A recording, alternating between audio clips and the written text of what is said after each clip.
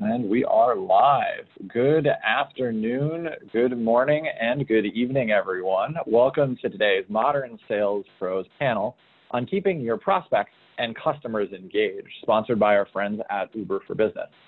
Before we jump into that and get to learn a little bit more about our panelists, for those of you who are just joining in, launching a quick poll here. This is about your organization, and if you had a bunch of business development energy, where would you spend that? That's going to help our panelists as we dive into the second half of our conversation today. So just go ahead and take a second and fill that poll out as you're getting in and getting settled here. And then for our panelists, we've got some new faces and some familiar faces. Tracy, this isn't your first time on an MSP panel, but you know we have a tradition here. Start of the pandemic, any new hobbies that you've picked up or skills that you've started to refine since the start of the pandemic? Two things. We got a golden doodle puppy, like, you know, half the people in the United States have cleaned out all of the, shelters and such. We had allergy problems in my family, so we got a puppy named Coco who just turned a year old. So we've gotten her pre-pandemic, and then the other one's lemon cake. I make a really good lemon cake. And I've probably made it once a week for my family, and I can post the recipe later if anyone wants it. Super easy. That sounds delicious. And a golden doodle too. It sounds like the best of all worlds. All right, and Tim, new to MSP panels, but certainly a friend of the family. Any new hobbies, skills, tricks you picked up since coronavirus started? Yeah, I tell you what, like eliminating commute time, and as someone who travels every single week, airport and time zone changes has left me with a lot more time on my hands. But I will say it's actually trying to exercise and run. Running was like the punishment before in sports, but like it's like, okay, I'm gonna get outside. I need to get outside of my office during the day and actually get some vitamin D, because the one of the things I miss about the office is getting up and walking around, seeing people. So that 3 hours from a commute and all the airplane and airport time back is a little bit more, eating more healthy, exercising a little bit more, and running is never something I thought I would ever say was a hobby. There it is. That's a new one. That's a healthy one too in the face of the pandemic. And then finally, Josh, any new hobbies? Anything you picked up maybe since the start of the pandemic? I think my wife has increased her baking activity, and I probably picked up the hobby of just making sure I try everything, which has been really, really good over the past 6 months. Call it bread, cakes, anything I can get my hands on. That's been the quick hobby. That's a delicious one. I think we may have to put together a recipe book after this panel. A creative way to keep your prospects and customers engaged. All right, folks, we're going to get started here. We got a very high octane panelists. We've got a lot to get through today. So, folks, this is a rough agenda. We've heard some opening remarks from the team. We're going to get the panelists to introduce themselves here, and then we're really going to jump in. We're going to spend the majority of our time today talking about keeping creative strategies to keep your customers and your prospects engaged. We'll set a baseline, talk a little bit about what's changed, talk about some evergreen strategies, give you some distinct takeaways to make sure that you've got something that you're leaving here with. But before we jump into that, just a few words about Modern Sales Pros. For those of you who don't know or who aren't members, welcome. Modern Sales Pros is the world's largest sales leadership community. For those who are in revenue leadership disciplines like sales management, the supporting disciplines like sales and revenue operations, and the other disciplines that help make the money happen. So you think sales enablement, sales engineering, our friends in growth and marketing. One of the great parts about the community is it's an environment where you can ask questions you may otherwise struggle to solve on your own. And it's not limited to just any one of these organizations. Anytime you ask a question of the community, you can actually get responses from across the whole spectrum of these amazing organizations, from panelists like those who are joining us today, and from the other 5,000 companies that are in the group. But enough about Modern Sales Pros. Today, it wouldn't be possible without the sponsorship from the team at Uber for Business. I'm going to hand this off to Josh to say a few words.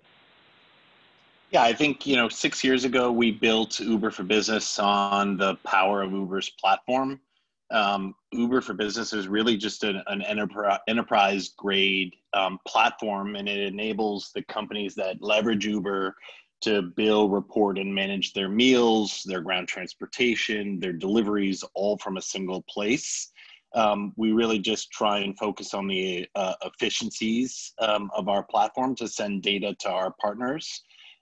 Obviously leveraging also at the same time Uber's unmatched scale and geo coverage. So it's really, if you think about Uber for Business, it's really just a one-stop shop to enable all sorts of businesses to become more efficient with their spend on our platform.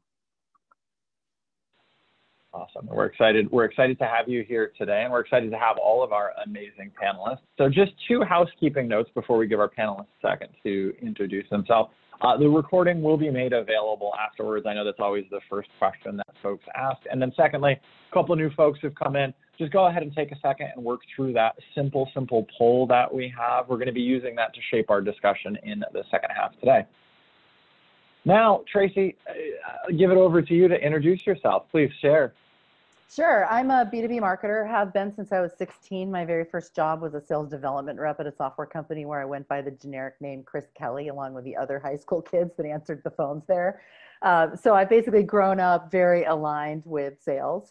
I'm married to a sales VP. Today, I'm CMO at InsideView, which is a B2B data and intelligence company. And I'm also a founding board member of Women in Revenue, which is an organization designed for women like the Women in Modern Sales Pros.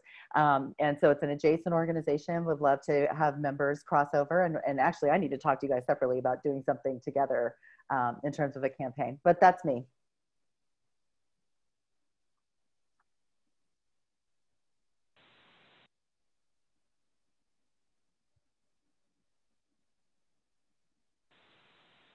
And Josh, go ahead. You can introduce yourself. Yeah, thanks. Really happy to be here.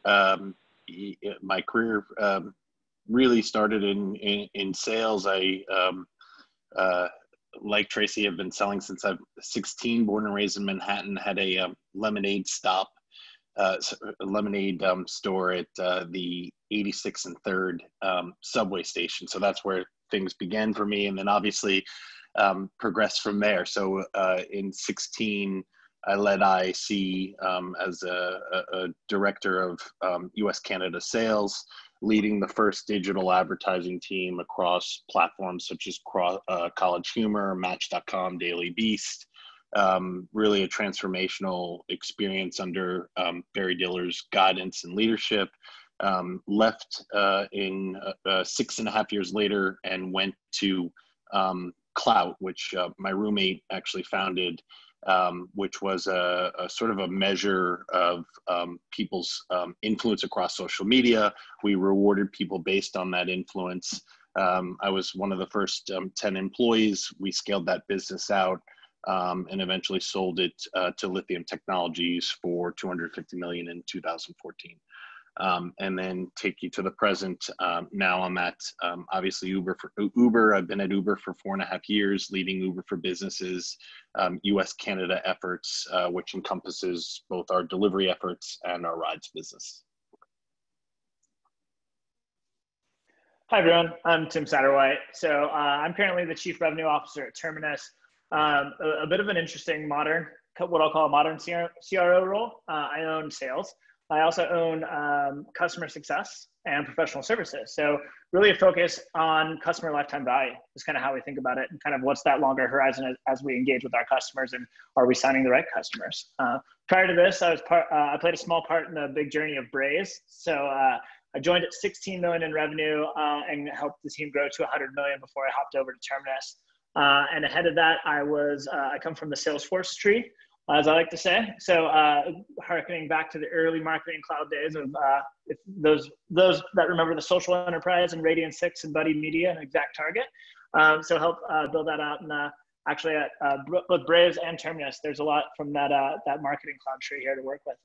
But yeah, thanks for having me. And we're excited. We're excited to have all three of you. And just one more housekeeping note before we jump into things. Please do, for our attendees, please do use the Q&A panel. You have the ability to upvote those questions that come in. So if you see somebody ask a good question, go ahead and upvote that, throw a comment on it. We'll be using that to either answer your questions directly as part of our session here today, or we'll be using that to maybe follow up afterwards. Maybe Tracy or Tim or Josh really like the point that you made, wants to provide some additional context, and so on. So with that, let's jump into this a little bit here. I'm excited. I mean, our prep session was phenomenal for this. But let's get started here. And Josh, let's start with you. Just to give the audience some perspective here, you know, how has the pandemic changed things in terms of how you engage with your prospects, your customers, and your employees? Both positive, surprising things, and things that were maybe not the best. Yeah, take a step back. I would just say our overall business, like everyone else on the Zoom, was obviously hit pretty hard. We began 2020 really on an accelerated path to profitability. The virus hit, and obviously, like everyone else, people stayed home, and our rides business, which is really our main profit generator, was down, probably 80% at its peak. And so today we see limited signs of recovery, but it comes off a really, really deep hole, and we really don't have visibility into the speed and shape of the recovery. And so we honestly, right at the start in early March, knew we had to make hard decisions on directions. It wasn't to protect the stock price or to please our board or our investors. We really made the direction to say, okay, what products can we put in front of our customers to really help them get out of a hole and also help our overall business. So the Eats business took off like a rocket ship in H1. It grew more than 150 to 200% over the course of those 3 months, and really strengthened our position in key competitive markets across the US. And so we really rebranded our efforts through the Eats business and really repositioned it as almost delivery. So delivery of everything, B2B, B2C. And it really signaled sort of our broader ambitions, not to just power food during the pandemic, but to really power local commerce and to help the customers we serve. And so obviously COVID has accelerated the category's growth. You've seen a shift in consumer behavior moving towards delivery. And so we really wanted to take advantage of that situation and not only help our customers, but also help drive the demand for our food delivery business. And so we've tried a variety of different things, as everyone on the call has. We've thrown a lot against the wall, but I think we're really lucky that our Uber for Business platform offers multiple solutions. So we've got the food delivery, we've got our direct business, which is our B2B, B2C delivery, and then we just launched Eats for Business as well, which really enables our customers to order food through our Eats service, but use a dashboard to have better efficiencies and controls and policies over the way their employees eat. And so we've learned also how to really talk with our customers. We've stressed empathy, and we really customize our solutions to fit everyone's needs, obviously in these current days. I think that's a great perspective, and also working from some strong first principles there of, hey, what can we do that makes it easier for our customers, that make it better for their customers and their experience. I love that. Tracy, I know you've seen a lot and been a part of a lot of fun things, but what's kind of going on? What have you seen? How has this made for you, your prospects, your customers, your employee engagement better? What was surprising? What was it? Yeah, we all were accelerating to all things digital pre-COVID, right? Everyone was trying to address their B2B buyers, just like what happens in the B2C world. Like we have all these expectations about how easy it is to buy and consume things, order food online, or, stream something on Netflix. We're sort of already expecting that our B2B experience is going to be like that. So that was the baseline, like last fall. And, what I'm seeing now is that everything is accelerated just that much faster. Everyone's in lockdown. How are you going to reach them? And everything's in this format, right? This sterile format that is, we're all sitting on our butts all day. So I think what we're seeing is more rapid acceleration of digital. We are having many more conversations, which is funny. Like I think most people thought, like, how am I going to reach anybody? A lot of workers are, forwarding to their home office. People are posting their cell phones. They're engaging on social. That's a big one. A big change, I would say, is that our sellers are doing much more interaction via social channels. I just heard yesterday from one of my SDRs. Now, granted, he's like 23 years old. Big runner, though, Tim. he actually networked with 2 different prospects on Strava, that app that's tracking his running data. Like, I mean, like that was the funniest thing I ever heard. So, you know, I think that the acceleration to digital and new channels, and the last thing I'd like to say is conversational marketing, AKA a chatbot, it's not a robot, has become a very big part of our website. And we are seeing more and more visitors coming and wanting to have a real-time conversation with a human being. And, you know, that's taking over. Latney Conan at 6 Sense likes to call it no more forums, no more calls. You know, that's going from stranger to conversation to opportunity in a nice streamlined format. They stay anonymous for a super long time. It's busting my lead funnel completely, but you know, that immediate conversation. And then also using things like Terminus has, right? Like we can target people out in the market much better. So kind of all of those things are becoming increasing in importance. And you need to make sure your team's like really ready to grasp it. I think that, and we're big fans of what Latney put out here at MSP as well. And I think, Tim, you've got an interesting perspective on this because you've been at Terminus for just a little while now, but prior had spent a bunch of time in B2C marketing. What's changing? What are the similarities that you see? How are things going at Terminus? Yeah, so it's pretty interesting. I mean, Tracy hit on it, but the acceleration, especially for account-based marketing, everything was moving digital. Now, guess what? Those large conferences where you generate a ton of your demand, your field sales teams may be marginalized because they're not out walking the halls. We still need to run our businesses. How are we getting in front of people? And then from our space, there's been consolidation and acquisition and things like that as well. So it's been everything we thought was going to happen in 3 years happened in 3 months, which has been fun to build and react to. But you know, looking at the B2C to B2B space, I talk about it constantly. Like our expectations as consumers of, you know, who I am to you, to your brand, what I've bought from you, having some context. That context is the biggest thing of contextual selling and marketing. Like, yes, it's going to come into our business lives, and you know, B2B tech generally lags behind the B2C space, but like that expectation's been set, and now B2B will catch up. And so that's where we have a lot of the conversations around like, hey, do you understand who I am? And in the ABM space, it's an understanding of like, hey, you know, it's not 200 leads or 200 people. It's actually 23 accounts we're trying to engage with type thing. So how are we having those contextual conversations and doing that? And to your point, and some of the research McKinsey put out, you know, Tracy, in chat, you know, it's immediate gratification. It's access to a human or access to knowledge or access to set some time, get an answer. Like the channels with which people and how they want to engage and how they want to buy and how they want to get information are evolving pretty rapidly, because we're fundamentally operating a different way. Like we're not in our offices, we're not going to lunch, we're not hosting dinners, we're not at conferences. And so these things, they've just been highlighted more than anything else, right?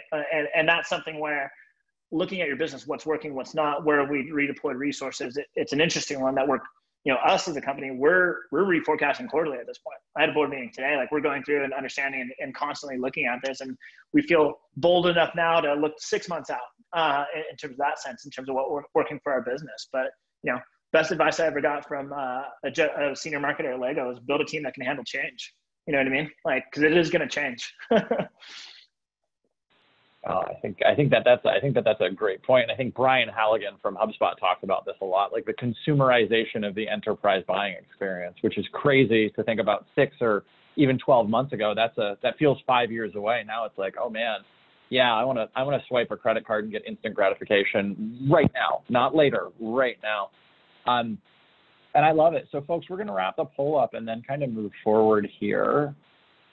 I'll share the results with everybody, and I'll give our panelists just a second here to digest as we start to talk a little bit more about, you know, what our baseline was. Now we'll talk a little bit more about what's changed. And I think what's interesting from our audience here today, given 100 business development units of energy, a good healthy chunk of our audience would really split that 50-50.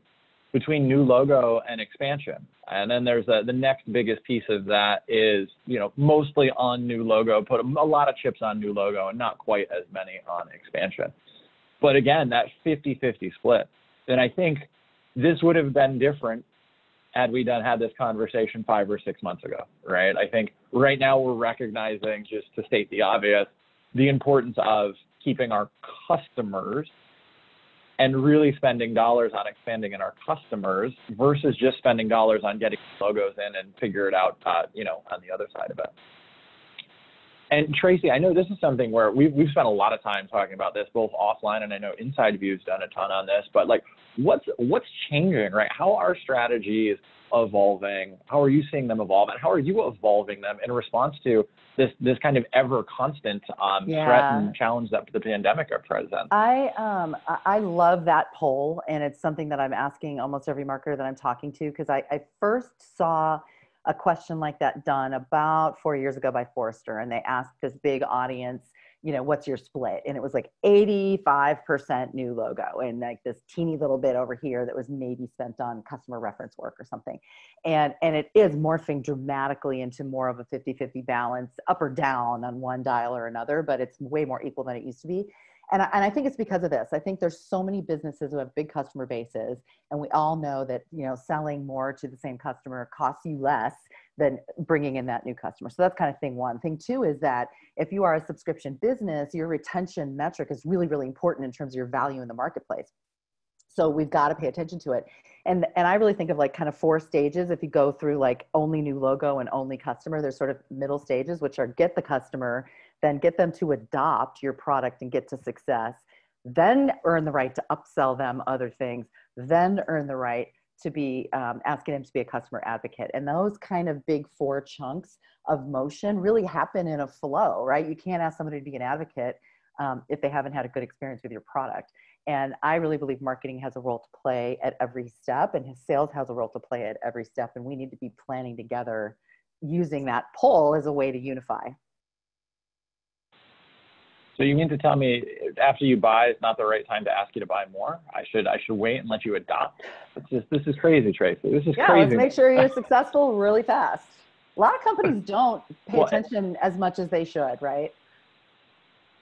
Well, and I think that the interesting part of this, and then you know, Tim, I mean, this is some of the stuff that we dealt with back in the mobile app days, right? Like, don't spend your dollars trying to acquire new users. It's way cheaper to get your existing ones to do more. In now, kind of bringing this into more of an MSP context, how have you evolved things? You mentioned you changed forecasting. You know, would you say every quarter, right? And now you feel comfortable looking a couple quarters out, but specifically on, you know, prospecting strategies, what have you adopted or changed or done some things differently here?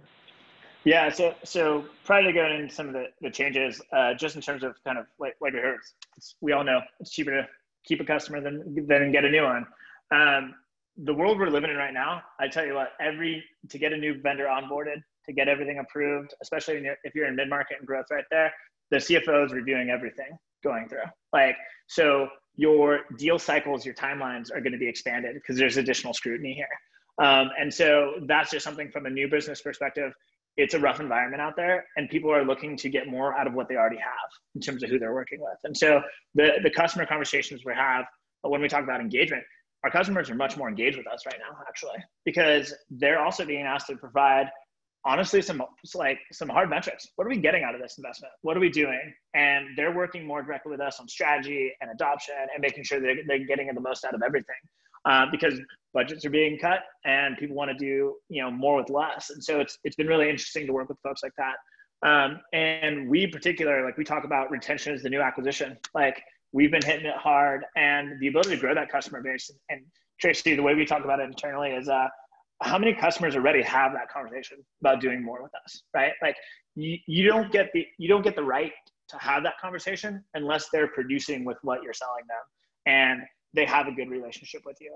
And so you've got to earn the right to have the conversation. And then on the other side of that is, you know, when you look at your business, do you have products that continue to grow the value that align with each other within that buying center, right? So that expansion motion. So when we talk about prospecting into the customer base, like, if you're selling something that a totally different buyer has to go pay for, that's harder, right? And so as we think about working with product and marketing across this, are there near and midterm product releases where we can grow our base that add value with the same buyer and things like that, which is really important to think about, because if not, it's kind of a whole new cycle on some of that. But, you know, the prospecting side has gotten interesting, and we talk a lot about second call value add, if you will. So do I have an understanding of what you're trying to achieve and do these things? But we kind of dangle that carrot of, hey, we'll come in and we'll share some of our, whether it has really compelling internal data you have in terms of what people are doing, or if you can provide some value to them, in terms of looking at their business and pulling some data and sharing with them. Like that aspect of, I'm not going to come ask you to go through a demo and sales cycle. Like, here's what you'll get out of this, very hard and clear, and be able to do that. And as long as you can deliver on that, you know, that's where people want to have an understanding of like, okay, I'm willing to do more with you. Because like time is finite. Yes, you provided value. Let's have a conversation about what we can actually do. So we've done a lot around customer engagement roundtables. We've also done a lot where we try and marry Zoom with some offline activities. And this is totally coincidental. I promise you, Josh didn't pay me anything for this, but we use Uber Eats, where we'll do lunch and learns or dinner, like early dinner and learns. Our most popular with marketers are wine and learns. So that's a drizzly one. But starting to marry that experience, and it's something that people can rally around and do that. And so if you have the opportunity to get more people from a base, like Terminus wrote a book, ABM is B2B. We'll send the entire marketing department the book as a pre-read. We'll then do kind of a 2-hour workshop on these topics with you. And we send the materials and like Post-its and things like this to make it a bit more interactive, because I don't know about you, but around 2:30, Zoom fatigue is in, and I really don't want to be another one. So whatever we can do to marry that and like honestly liven it up and provide some value to exit with, like you can give them value and they can walk away with, even if they don't buy your product, that's someone that will come back and potentially work with you. Tim, I think that's phenomenal. I love that notion of like the second call value add rate. How do I kind of get you fired up about what you're going to get, and not just check in or say, hey Tracy, I haven't heard from you, just checking in. I love that. Josh, you know, when you were talking about some of the transitions that your business went through, you mentioned on a lot of empathy, a lot of customization with what the offer could be. It seems like that would make prospecting be a little bit of a challenge in some way. So how did you kind of change and morph your prospecting strategy as the pandemic kind of ran on here? Yeah, it's super interesting for us. We really started to listen to our customers and see how they were using our products. And we really started to just drink our own champagne and watch the way they were using our own products to drive engagement with prospects and customers. And then we actually leveraged our own products on virtual events and webinars and peer connects to provide sort of a funnel for us as a lead funnel for us. But also, you know, while our, you know, so obviously frustrating for everybody on the call, our grand sales plan we had going into 2020 obviously needed to be revised. And so, you know, with the world being different, we really started by adjusting forecasts first, right? We planned for the worst and prepared for the best. And we really looked to just decrease, you know, we looked at a plan to decrease our gross bookings based on our rides business. And then we spent some time really triaging our pipeline, and it gave us a line of sight into basically the sales organization and where we should be spending our time for the duration of the year and potentially longer. We wanted our folks, our leaders, to be honest with the process, really avoid giving us a misleading narrative. And really what we did was we started by just identifying, you know, key industries which were most affected by COVID, both positively and negatively. We determined sort of how our Eats product would fit into each vertical, what the sort of top initiatives should be, what the challenges would be. And then we really went through an exercise where we looked at the level of risk of each account, where we could expand, where we should sort of push back and not be so proactive. And then we classified sort of renewals as well, looking at, you know, who was a risk and who wasn't. And I think doing that will set us up for future success as well. So as things clear up with COVID, I think this is getting us in the right sort of mindset to how we evaluate our business moving forward. Josh, you mentioned something. You said, you know, we wanted to encourage folks to be honest with the process. At a high growth venture-backed SaaS company with massive goals, that's a big behavioral change. How did you enact that change in your organization? Yeah, it's a great question. It's taken a lot of time, but I think really how we shifted to keep our sales team highly motivated is closely connected with that. And I thought about that in sort of put it in 5 or 6 pillars, but it's really to create a sense of belonging for the reps, the BDRs, the account management teams.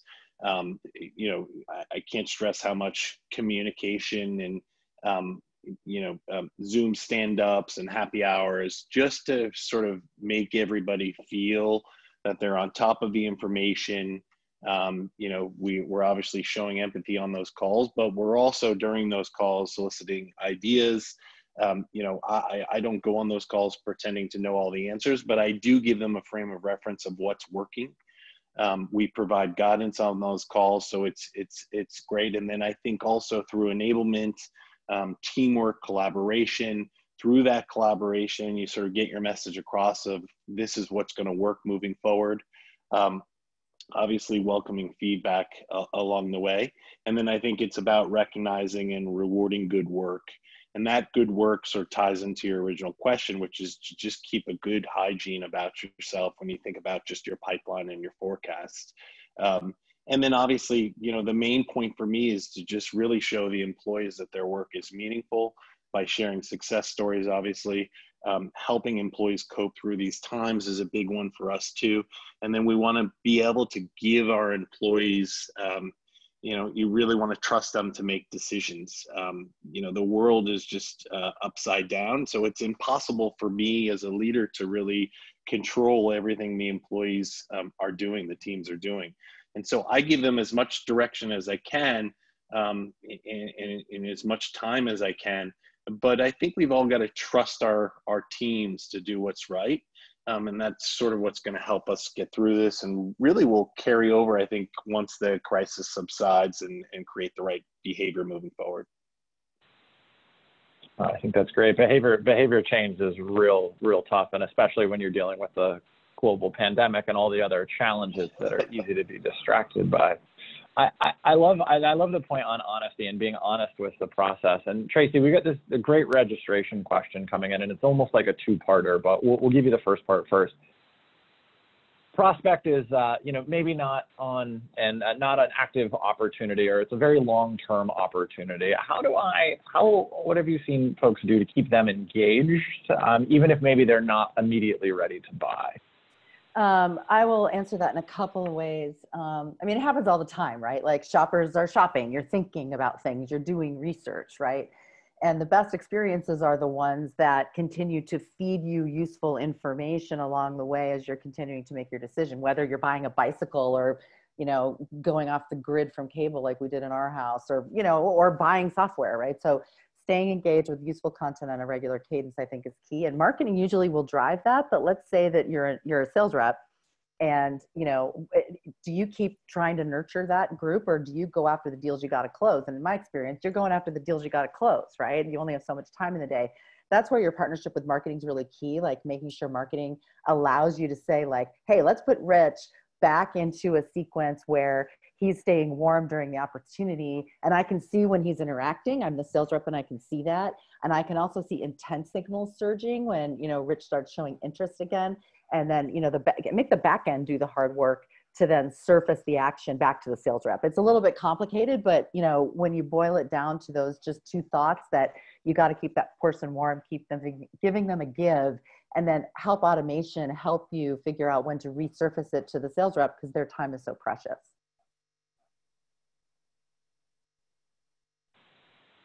Yeah, and that dovetails nicely, and Tim, with what you were saying before about the sort of the value add second meeting here. But what else have you seen, or what are you folks doing at Terminus? Yeah, couldn't agree more with Tracy in terms of being value add, and content is always super important. So whether they're enrolled in marketing and nurture there, but like I always tell the team, like, have an opinion on things as well. So you're human, have an opinion on how you can help your business, or if you see content you think would be valuable, absolutely reach out. And then I think if you look at kind of segments of the market you're selling to, longer horizon, longer deal cycles are the name of the game in the enterprise, right? And so look at how your organization is structured to nurture and maintain those. Do those stay with the SDR, BDR team, or are they transition to an AE? And so making sure you have clear roles and responsibility of like who's responsible for these, and is it qualified, and who's going to work it. That's something that's super important to the business that you just need to make sure you're set up the right way for your motion there. What I will say too, that I don't think we talk enough about, and I'm a sales leader, I'm gonna talk out both sides of my mouth on this, is leadership sets the tone. Like if you are trying to run boiler room and crank it out and turn and burn, like your AEs, SDRs are going to have poor behaviors in terms of what this looks like. So if you tell your team, like, I care about pipeline this quarter and next quarter and the quarter after, and like, it's going to make our lives easier. And like, we understand, like, if you're running good sales motions and doing these things, like they need to understand it because they're going to care about what you care about, and they're going to take their cue from sales leadership. And so having an understanding of like, how do we do this? How do we nurture this? And this is just as valuable a couple months from now is important to do, but it's something we don't talk enough about because it's, it's month end, it's quarter end, but like there's 12 months we've got to fill. So I have one more thing I got to add to that, which is the notion of buyer groups. So, a lot of times marketing thinks single-threadedly, if that's a word. There's one lead and it comes through and you pass it on. But most often, and I know this happens with Terminus, there's a buyer group involved. And we did a study one time at InsideView where we found as many as 34 people at an account were engaging with us. Now, our sales rep might have been talking to 4 of those that were in the perceived buyer group. But then there's all these other people, right, who are doing research and making recommendations and doing short lists and all this other stuff. So I think marketing's got to look at the big picture and tie it all together on the back end and do that lead to account mapping. And then let's say they're not ready yet. Okay, well, you keep nurturing all of them and all of that group. You never know where like a little flame will spark up in another part of the org. And I see Tim laughing. I'm pretty sure that's probably happened with Terminus deals. It happens with us all the time. So it's just, we have to think expansively about this. And it's not just one lead equals one opportunity equals one deal anymore. Yeah, it's the data we use now for the tech industry. There's 6.8 people involved in every buying decision. So we talk about buying groups and those things as well. And for an account-based marketing platform, that's what we say. It's like you're selling to the company, not that person. And so like if we're looking at sales tech, yes, I'm going to be involved, but I'm probably not the person leading the evaluation and the research and things like this as well. And so what's that context again of like, who is this company to me? In terms of what they bought, what they're looking at, the conversations we have, where they are in the pipeline. So couldn't agree more. And I mean, if your sales leader hasn't said, don't be single-threaded, I mean, yeah, we've all said that. Well, it's just stupid to assume that only executives matter, right? Like that's a big piece of it too. It's like, oh, I got to get to the CMO. All I'm going to do is go to my marketing ops leader and say, do you like this thing? Should we get it? Right. And if she says yes, then I'll say yes, typically. I mean, it's kind of dumb, right? Like we really should realize there's this depth of continuity in an account.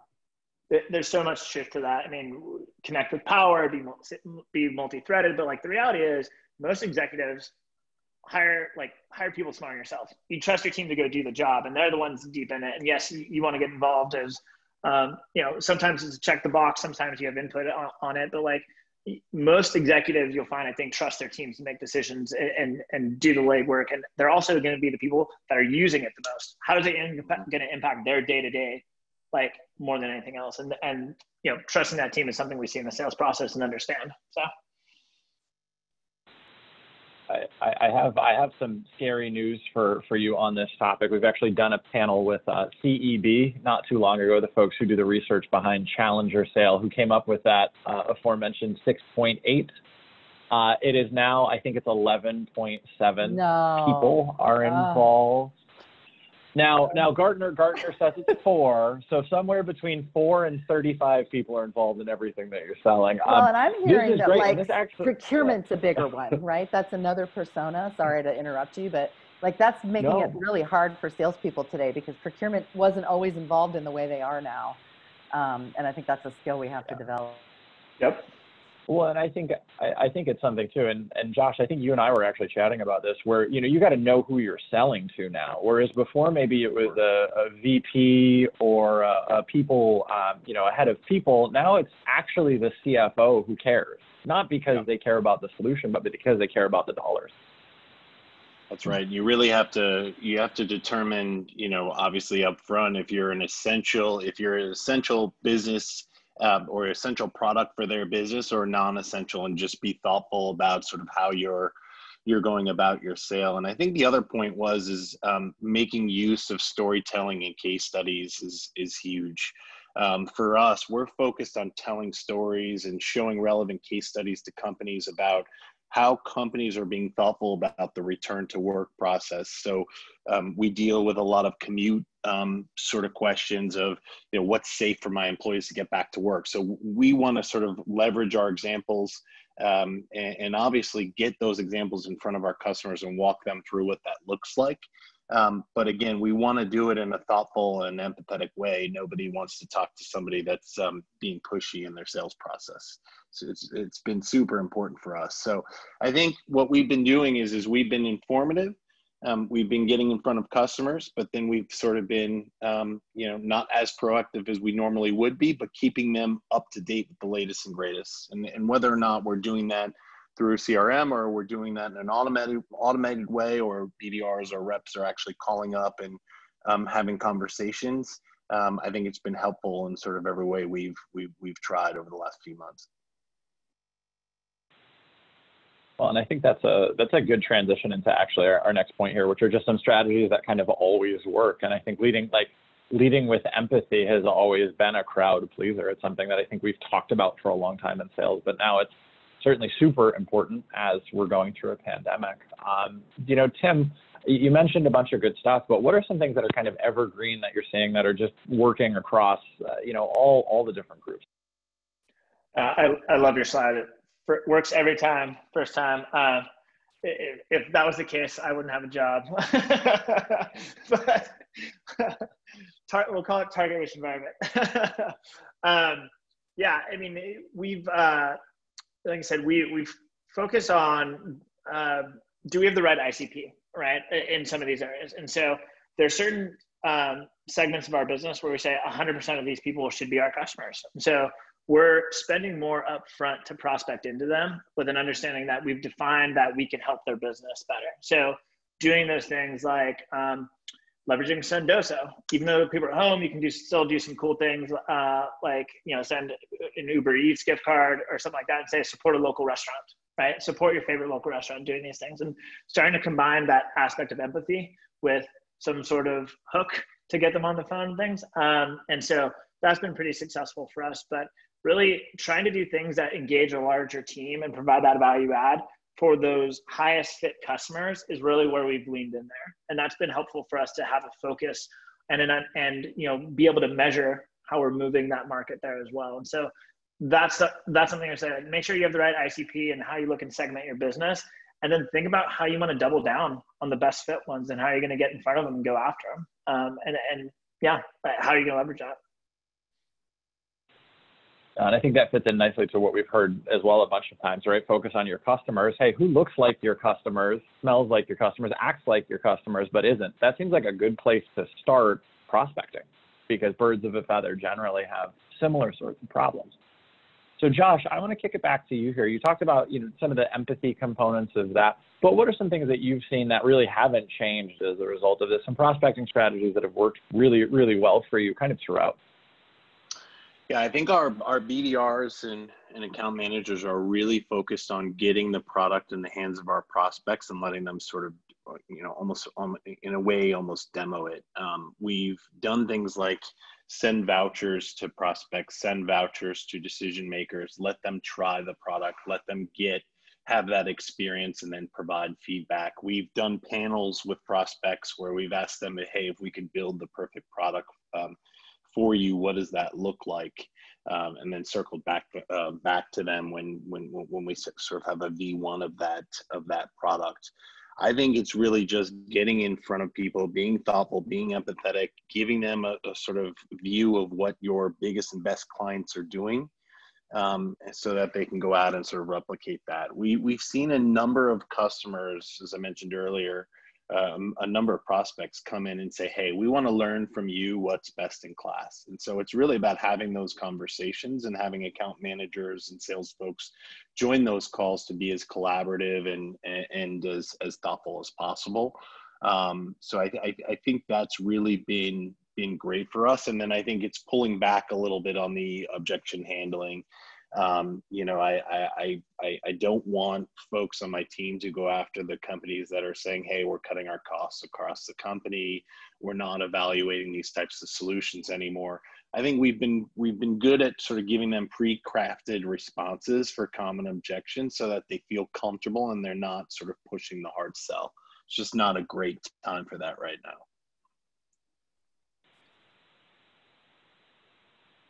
Yeah, and I think that goes in nicely with what you were saying. Tim, you mentioned this before too. It's like, are you running a boiler room? Are you Wolf of Wall Street here? Or are you actually, are you as a sales leader leading with empathy and being, Josh, to your point, being honest, right, about where we're at and what we're up to? Yeah, and to kind of piggyback on that real quick, you know, Josh, you mentioned something there. The number one question we get in customer success and sales is who does this well, right? So like always the people, everyone thinks the people down the street are doing it 10 times better than they're doing it. And everyone wants to know what the secret sauce is. And so, I mean, it's not shocking that story selling is incredibly powerful, but especially not here and now where people are trying to be, to drive their business in a new environment. Like they really are looking for those data points and those stories. And then if you're confident in your business and your product and your team, we talk about being a connector. Like one of the best things we can do is connect you with a person that's also solving this in a non-competitive industry and get out of your way. Like there's a big network effect to that, to play a connector that people just, again, on that human and empathetic side, like people appreciate. Thank you. Like, that's great. I think that, and obviously running sales community, right, we appreciate the value of connection too, and we see it happen serendipitously all the time. And connecting your customers is great. Connecting your customers with your prospects is great. Tracy, what else? What are some other things that folks can do here that have kind of worked or continue to work in the spite This is a new thing, and so up until I would say 6 months ago, I was a kind of an anti-chatbot person. I just thought, oh, it's like a robot on my website and it's going to make everything feel plastic, and I don't want to do that. Well, I've completely converted my opinion about that. And we have put chat on our website. I hate thinking of it as a robot though. It's a conversational platform. That's what the vendor calls it anyway, but it really kind of is. We happen to one we use one called Qualified, but Drift is great. Intercom's great. There's good ones out there. And here's what's interesting. We are seeing people coming to the site. We all know they're staying anonymous for a super long time. We are seeing them identify earlier because our SDR has engaged them in a conversation. So now we have their email. And you know, nothing drives a marketer more crazy than all this anonymous activity going on. And my sellers are asking like, what's happening with pipeline? So we are finding two dimensions happening in this conversational situation. So every page you go to, there is an automated like, hey, how you doing? I see you're on our site. If we happen to know who you are, it might say, hey, welcome Acme or welcome Modern Sales Pros. And you have the choice right then as the person visiting to either talk to a human or not. And sometimes you don't. And in addition to that, our SDRs are basically in this platform, seeing who's coming on the site. They know you're on a certain page. They can intercept a conversation and offer to talk with you. And we're finding our conversations are going up like dramatically week over week. And about half the time it's because you, the visitor, said, hey, I want a human. And about half the time it's because our folks intercepted you. So that's the one I'm really interested in, right? Because we basically caught you when you were coming in the store. You didn't think you wanted to talk to anybody. You were just browsing. But we got you to self-identify and say, yeah, I'm Richard from Modern Sales Pros. Now we know who you are, right? And we can start targeting and reaching out to you. So I just think this is a really important thing to pay attention to. It's like, it sounds like the worst furniture buying experience ever. You walk into the store. Now, how did you end up with a new armoire? I don't know, man. They sucked me in. I do want to encourage folks. We've got a couple more. We got a couple more minutes left with these amazing panelists. If you do have questions, we've got some good ones from registration here. But we are going to move to a live Q&A component after we go through the next section here. Just kind of bringing us home and getting really tactile. I mean, we talked about a lot today. We've talked about leading with empathy, being honest with your team. It starts at the top. We've hit on a whole bunch of things. Tim, what's just one kind of tactical thing, right? Somebody was not paying attention. They're coming back on right now. What's one tactical thing that folks can do and our audience can do to keep their prospects and customers just a little bit more engaged? Yeah. So,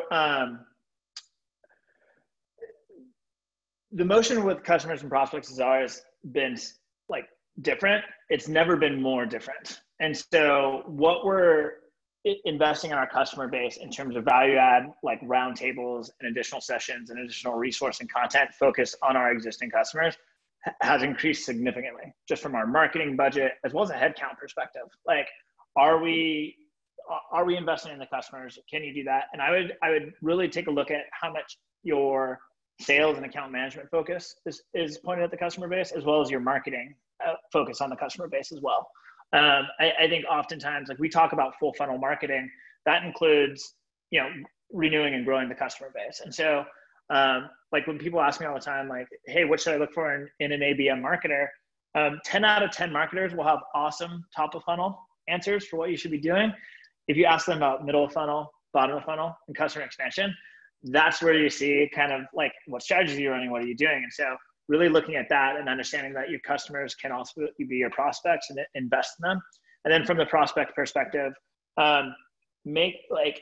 segment your account base and over invest in the best fit ones. Like, so if you're going to go after net new business and you have an understanding, like, these are the top 100, really go after them and, put the dollars where they are and have executive alignment and get executive sponsors in there. And just run a focus effort on those. And that's where we're seeing a lot of productivity and new logos come in.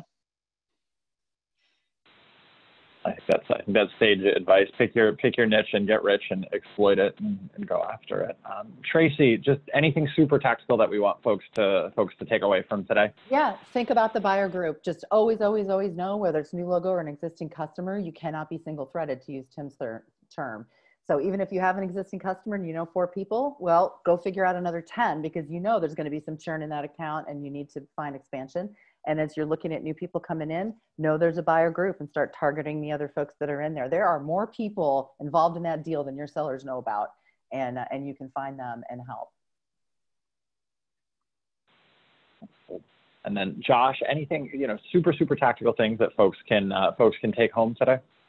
Yeah, I think for us, it was really thinking about the value that we provided yesterday or pre-COVID is right now, if there's a chance it could be irrelevant. So just recognizing that, obviously reevaluating the content that you have, the collateral that you use. And then, one of the most important things for us is really getting our teams to focus on collaboration and less about the pitch. And I think that's been huge for us to really think about how we can partner with these companies versus the hard pitch, it's helped us significantly, particularly early on when we were trying to gain trust and things were a bit in a frenzy. I think that's definitely a tough one. So we're going to take a couple of questions here, and then we'll kind of wrap up as a group. One of the questions that came in, and I love this question. Tim, I'm going to paraphrase for you, but this is a reg question that came in here. When's the right time to close it out because of non-engagement? Is there ever a right time? Like, how do you know? I swear it's coming in next quarter. I swear once Tracy's back from vacation. But what guidance do you provide there?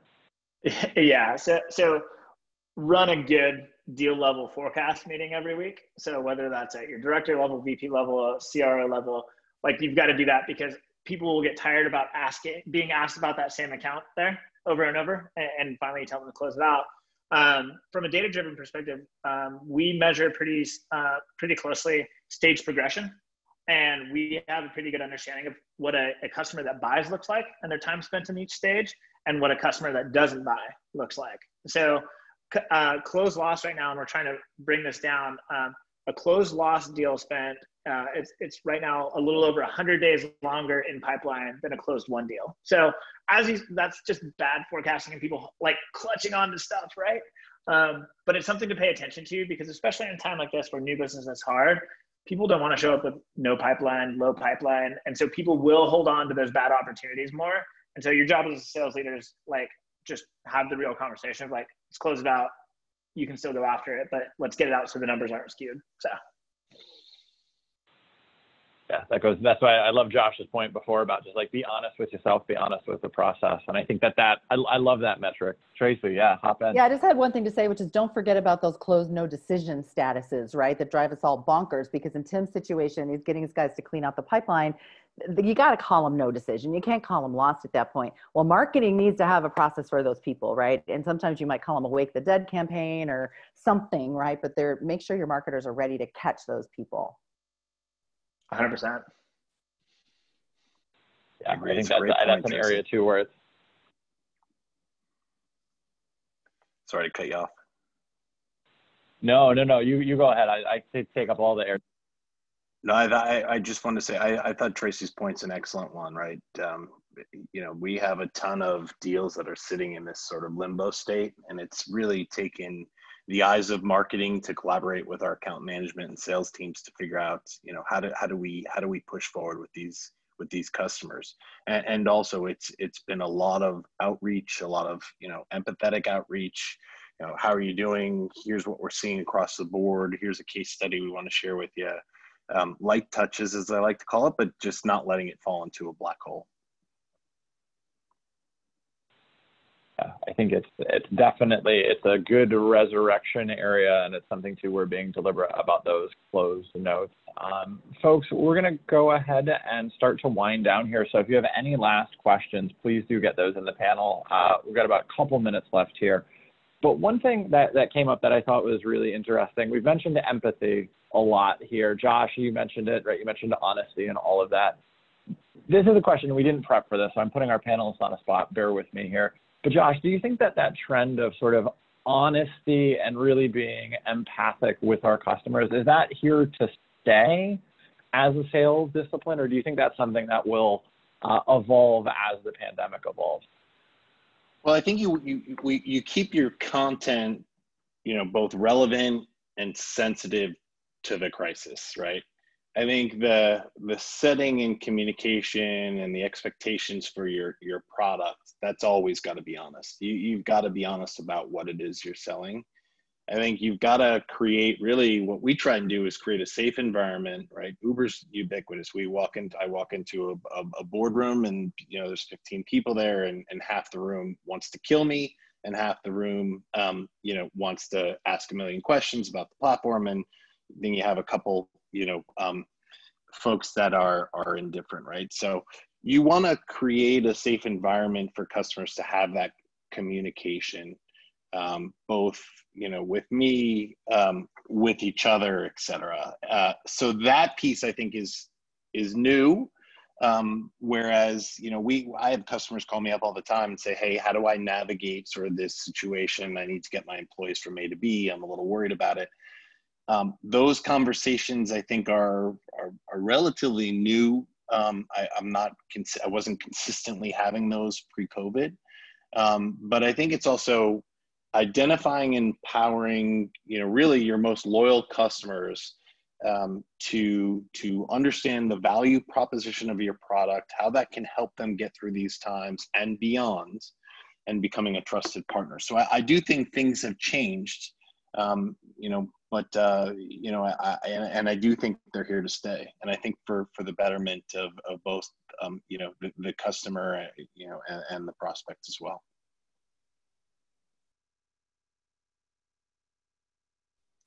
Yeah, I think selling has fundamentally changed. Like, one, personal and professional lives have never blended together more significantly. So like, there's a near and midterm thing of like, is it work from home or is it live at work? Like, it's a little bit of both right now. And so having an understanding of like what people are going through and doing that, I think we're all going through it. So that empathy is automatically there. On the other side of that, I think just selling has changed. Like, my team, I tell them selling's dead. We're educating and advocating. We're going to educate about how we feel we can help your business. We're going to educate you on the platform. Then we're going to advocate for how we solve that problem for you, because our competitors are going to advocate for a different way to solve that problem. But like, buyers are smart, give people more credit. Like, there's no people that aren't tech savvy out there now. Like, so educate, advocate, but do it with, high character and that understanding that like, it's got to work, that value exchange for both sides. And so those are the people that they're value added meetings. You don't feel like you're wasting time when you hop on a quote unquote sales call with them and things like that as well. So setting that expectation from the top down of here's how we do things, right? And it's okay to like approach it in certain ways and close deals and do those. But educate and advocate is what we talk a lot about.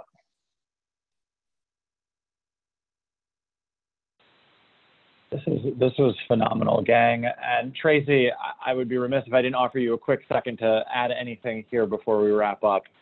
I just love what you said about educate and advocate. I think that's a great frame of mind because I'm thinking about as a buyer, when I have that interaction, it just feels good. And I just did a deal on Friday where I bought ahead some licenses with an account manager, and I really, really like her, and it was her month end, and I didn't actually need to do it for like another 2 weeks, but it's like, Jess, I'm going to help you out here. I'm going to do that.